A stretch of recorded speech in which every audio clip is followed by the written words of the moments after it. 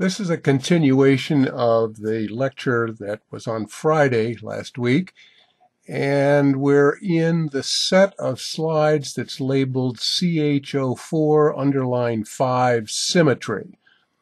And you remember that when we broke off, we were looking at how to determine what the point group of some molecules was, and I was talking about this flow chart as the way that we approach that problem. So you'll want to print out the slides that go with this so that you can leaf through as I go through here, or perhaps have them on some separate electronic device. All right, let's go look at this flow chart for a moment and review what we were talking about. For any given molecule, we want to assign its point group symmetry, and this is very important to do. So be sure that you do this week's homework and check your answers against the posted ones. And if you have any questions, please ask me about any that you couldn't figure out when we meet, hopefully again on Wednesday. So to begin the process, the first thing you do is eliminate some very obvious high symmetry cases. C infinity V is a linear molecule that has a left and a right side that are different. That is to say, it's not centrosymmetric. D infinity H, on the other hand, has symmetry on both sides around its center. It has a center of symmetry, an inversion center, D infinity H. T sub D is the perfect tetrahedron, and we mean a perfect tetrahedron where all four things attached to the central atom are identical. And O sub H is an octahedron. I sub H is the icosahedron, and the best example these days that we can point to is the buckyball. If it's not one of these obvious cases, then we want to see if it has rotational symmetry. So we look for axes of rotation, and we try to zoom in on the axis of rotation that is of highest order, if it exists. That's what we mean by the principal axis. So n is the order of the principal axis, something like C2, C3, C4, C5, and so forth. Okay, if we do not find a principal axis, we're dealing with one of these rather trivial groups over here, C sub S, Ci, or C1. The next thing to look for is a horizontal mirror plane. If the molecule happens to be planar, it has that, but it doesn't necessarily have to be planar. But if we do find that mirror plane, the symmetry is C sub S. This is a group of order 2. It consists only of the identity element and C sub S, or sigma H. If we don't find a horizontal mirror plane, we look for an inversion center. If it has that, it's Ci. This is also a twofold order. It's E and I for the group. If you don't find that, you're dealing with an asymmetric molecule, one that has virtually no other symmetry other than identity, and that's C1. But if we do find a principal axis of rotation, then we have to decide whether or not we're dealing with a group that is within the C block or within the D groups. The distinguishing feature of C versus D, or D versus C, is the presence or absence of n C2 axes perpendicular to the principal axis Cn. These C2 axes are called dihedral axes of rotation. And we get n of them because once we find one, the operation of Cn generates a set of n of them. Okay, so let's suppose that we do not find those C2s. Then we're over here on this left branch. Notice that the next thing we do is look for a horizontal mirror plane. That's the same thing that we need to do if we're over here. So the order of looking for horizontal versus vertical mirror planes is always look for the horizontal plane first, then look for any vertical mirror planes. A horizontal mirror plane lies perpendicular to the principal axis. So if we are over here in the C branch, because we didn't find those dihedral angles, or dihedral axes rather, we're looking for the sigma H, and we get CNH if we find it. If we don't, we're looking then for N vertical mirror planes. These are mirror planes that will all intersect along the principal axis. And there are n of them for the same reason that we would get n C2s.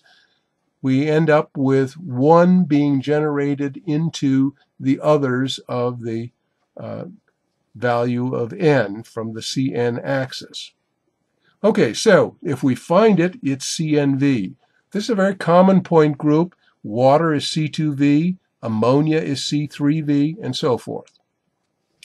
If we don't find that, then we have to look for an even order S-axis, a rotation reflection axis. Now this is not common, so it's unlikely that you're going to find that. If you do, it is an S2N group, and this would be something like S4, S6, or S8. These molecules tend to have a rather peculiar look to them, and that's why we don't find them very often. So failing to find that leaves us with CN group. This is a totally rotational group. Coming back over here, if we have those dihedral axes of rotation, then we're over here on the D branch, and once again, the next thing we want to do is look for the horizontal mirror plane, the one that's perpendicular to the CN axis. If we find it, it's DNH. If we don't, then we look for those N intersecting vertical mirror planes. Now, simply by convention, over here in the D branch, these vertical mirror planes are called sigma Ds versus sigma Vs. Don't worry about that. It's not really important. If we find the N sigma Ds, then we're dealing with DND. If we don't, we're dealing with DN, a totally rotational group. All right, now we were looking at how to apply that to some molecules, and I just want to go through some of them again. The first example is over here, NH4. This is the ammonium ion, which is isostructural with methane, meaning that it's a perfect tetrahedron. So there it is. And again, this is one of those so-called special groups, so we don't need to waste a lot of time trying to figure that out. It is a tetrahedron. Now suppose that we have a substitution from one of the hydrogens becoming, say, a fluorine or any other different molecule. It would look like this. All right, now you can clearly see, I think, that there is a C3 axis along, in this case, the carbon-fluorine bond. Right there and there again. So there's our C3. Now, we certainly are not dealing with a D group, because if I had a twofold axis anywhere along here perpendicular to the bond, it would flip the black ones over to this side and the right ones over to that side, the red one over to the left side. And so that certainly would be very different in its orientation, and it's not a C2. Okay, so likewise, we don't have a horizontal mirror plane. So this is a C and possibly 3 or 3V. Well, let's see. There's a mirror plane here, there's one here, and there's one here. So we have the necessary 3 mirror planes to make this C3V. Okay, if we were now to add another fluorine to this thing, like this, we've certainly destroyed the threefold axis. Okay, but we still have twofold axes if we look down the dihedra of the bonds. There's one like that. Okay. Now, we don't again have twofold axes perpendicular, because the black ones which are up at the moment and the red ones which are down at the moment would flip positions, and so that would be a very different orientation. So that isn't going to work. So we know we're dealing with a C2 something or other, and the next question is it C2H, C2V, or C2? We look for a horizontal mirror plane, and of course for the same reason that we didn't find the C2 axes, the flipping of the red ones up and the black ones down, we don't have a sigma H plane. All right, so the odds are it's C2V or C2 at this point, and we do have a horizontal mirror plane here and one here. So we have the necessary 2 sigma V planes. That makes this C2V. Now, if we add a different atom to this, such as, say, chlorine instead of a fluorine, leaving the 2 hydrogens in place, we'll have something that looks like this. Okay, and that's a purple straw there. Okay, now notice that this has destroyed the C2 axis that we used to have. It's no longer there. Okay, but I think we've got a mirror plane. If you look from the purple straw here through the center, which would be our carbon, and over here along the carbon-fluorine bond, that defines a plane that relates the 2 hydrogens to each other. All of the atoms that fall in the plane are related to themselves. That is to say, they're reflected into themselves. So this has a mirror plane, and that gets us down to C sub S, that very small order 2 group. Now, if we look at SF4, which is the seesaw shape, you can see that there is a 2-fold axis running up and down the page here that flips these 2 fluorines into each other, and these 2 fluorines, one that comes out of the page and one that goes in the page, into themselves. So we have a C2 axis. We clearly do not have a horizontal mirror plane perpendicular to that, nor do we have 2-fold axes. So we can quickly see that we are dealing with a C2 group, but not a C2H.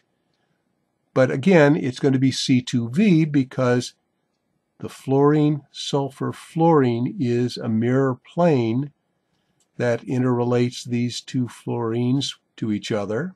And likewise, the plane of the page is a mirror plane that interrelates these 2 fluorines into each other, and the other 3 atoms are in that plane reflected into themselves. Okay, over here for this nickel complex, which is square planar, a lot of the things that we saw initially when we started looking at rotational axes using a square plane as the illustration carry over into our determination of the point group here. Now, the 4-fold axis is apparent. What about the 2-fold axes? Well, recall that we had 2 types of them. There's the one that runs through all the bonds here. That's one class. And then the other 2 along the dihedra. So now we have the necessary 4 C2 axes to say that this is a D group. So this is D4 something. Well, it's a planar molecule, so it has a horizontal mirror plane. So this is D4H. In similar fashion, this molecule over here, which is planar, has a 3-fold axis of rotation. And there are 2-fold axes that pass through each one of the nitrogens and along this carbon-carbon bond here. So nitrogen, carbon-carbon bond here, nitrogen, carbon-carbon bond here. So that's D3H. And again, the 2-fold axes that make it a D are these here, here, and here. All right, now this one right here deserves a little more careful examination. It is a bridging ligand octahedral complex, but the symmetry of the octahedron has been destroyed in some ways by those bridging ligands. So this is not O sub H. Notice that in the projection here we have 3 of the bonds coming out of the page, 3 going in, and the bridging ligands, something perhaps like ethylene diamine, going from the top down to the bottom. So here's a model of that. Looking at it right there, and you can see that we have 3 positions up and 3 down. So let me orient it like this. 3 of them here and 3 of them down here. And here are our bridging ligands linking them down like that. Okay, now there's a threefold axis of rotation that passes right through here. And we can see that by twisting like this. There's one twist of a third, and here's another twist of a third of a total rotation. So it has a C3 axis.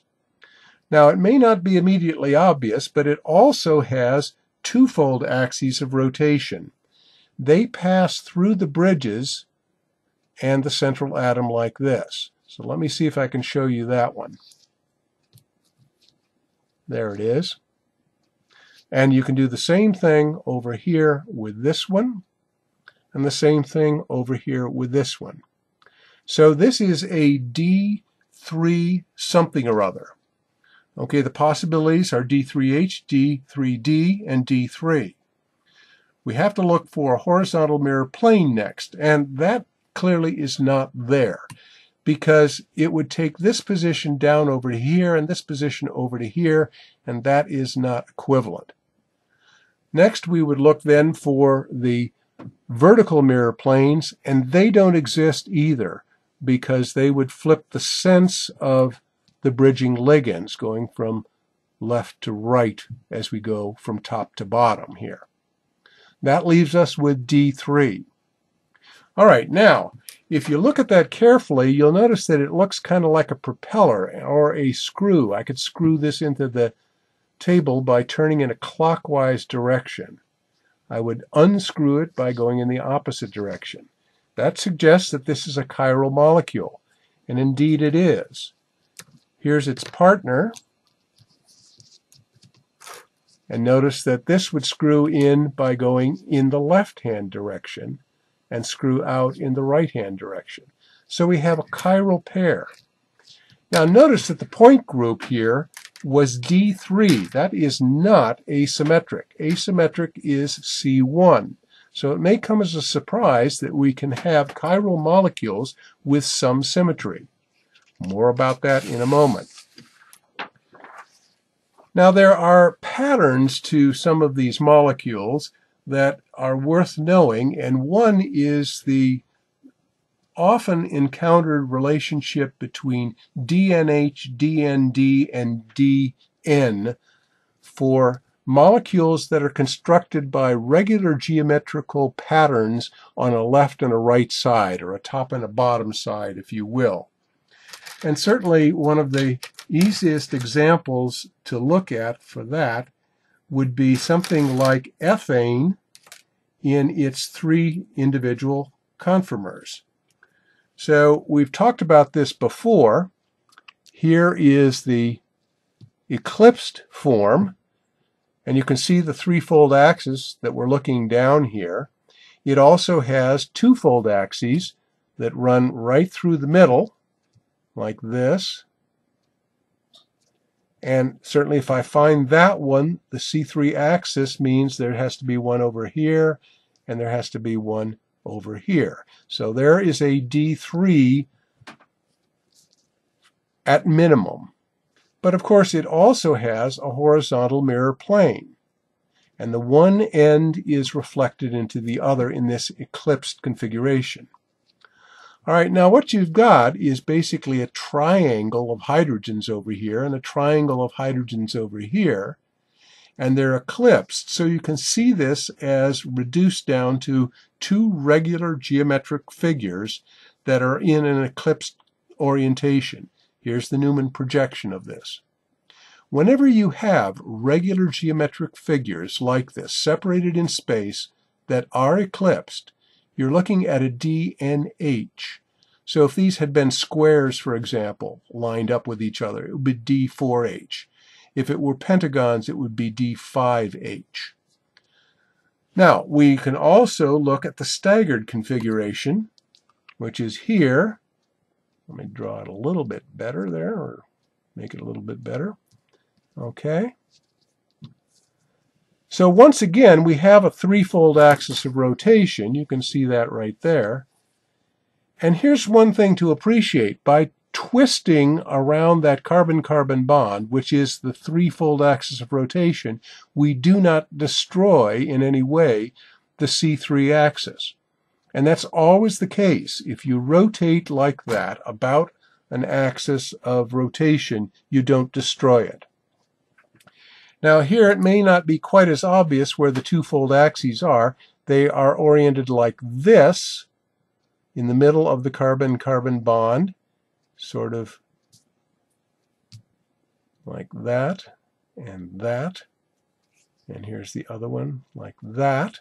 So again, it's a D3, no doubt about it.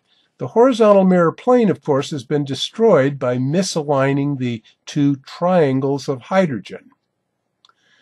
And so that gives us then three vertical mirror planes that are sustained and D3D for the point group. Here's the Newman projection once again.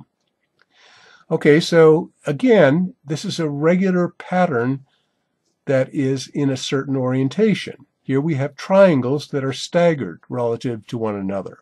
Whenever you have two regular geometrical figures separated in space equally along a line, and they are staggered, it's going to be a DND. So if this were a square, it would be D4D, a pentagon, D5D. But here they're triangles, so it's D3D. And finally, we can have a random twist like this, and that's our skewed or gauche configuration, whichever you want to call it. Again, I have not destroyed the C3 axis. The C2 axes are, again, sort of in the same like positions that we had in the staggered configuration, sort of between the up and down matched pairs of carbon-hydrogen bonds, like that and that. So yes, it is a D3. We've lost, however, not only the horizontal mirror plane, but also the three vertical mirror planes. This reduces us to D3. Once again, it's a case of regular figures that are now in a random orientation relative to one another. And whenever that situation occurs, you're dealing with a DN group, D3 in this case. Here's a great example of that. It's our old friend the tennis ball. I've darkened the seams so that you can see this a little bit better. One thing to appreciate about the way a tennis ball is constructed is that it is basically two pieces. Notice that there is a flap that looks like this. See, it's wrapped around the ball. And this is the other flap over here, which is the same thing. It's just two flaps. Now notice that those two are in the staggered orientation to one another. So by what I've just said here, you might suppose that this is D2D, and you would be right. All right, let's take a look at it analytically to verify that. Well, first of all, we need to find a twofold axis. The easiest one, I think, to see is this one right here that passes through over here. In other words, it's through the middle of one flap. There's the C2 axis right there. Okay, now, if I call that one the principal axis, then there have to be two twofold axes perpendicular to this one. All right, so I'm going to look over here, somewhere along here. Well, it's right here. Now notice that this looks like a backwards integral sign as I'm orienting it right now. The twofold axis emerges right here. Let me do the rotation around it. There it is. Where's the other one? Well, the other one is over here. Notice that this looks like a properly drawn integral sign. And I can do a twofold rotation around there. So sure enough, it is a D2 family group. Okay, so I've said that it's D2D. Well, notice that it isn't D2H because perpendicular to this C2 axis here, it's very much different right and left. That's the perpendicular plane right there. So it's not D2H, but it sure is D2D. The flaps that compose it are symmetrical. So I just bisect the thing right here and here. And likewise, if I go this way, it's symmetrical. I'm going through the other flap. So yeah, it is D2D. The tennis ball is a classic example of a hard one to see. But if you analyze it like this, it's very quick. And then if you look very carefully at it, yes, you can come to the same conclusion. D2D. That's kind of a fun one. All right, let's take a look then at the phenomenon of chirality. In the past, when you were doing organic chemistry, you were told that if a molecule was dissymmetric, or asymmetric rather, it was chiral. And that's only part of the story. If you're dealing with organic compounds where there are only 4 bonds and the tetrahedron is the highest kind of geometry around a given atom, yes, the presence of asymmetric carbons is going to give rise to chirality, and the point group, incidentally, of those molecules is C1. That is the point group of all asymmetric molecules. But as we've just seen, it's possible to have a good deal of symmetry and still be chiral. We saw the D3 case of our tris-ethylene-diamine cobalt complex. Well, in general, molecules that are optically active are dissymmetric. Asymmetric molecules are just simply the least symmetrical of dissymmetric molecules. Dissymmetric molecules in general can have no symmetry higher than proper rotations. In other words, no mirror planes, no inversions, no s-axes. Okay, so if you think about what groups would be composed of only rotations, you come to these and you include C1, the asymmetric group. So these are the molecules that can have, or the symmetries of molecules that can have chiral character and optical activity. Certainly C1, asymmetric. But Cn is a totally rotational group. Dn, as we saw in the case of our cobalt complex, in the case of D3, is also an example. So these are symmetries that are possible for optically active molecules. Now, in principle, there are a few others. T is the totally rotational subgroup of T sub D, O, the same of O sub H, and I, the same rotational group of I sub H, subgroup of I sub H.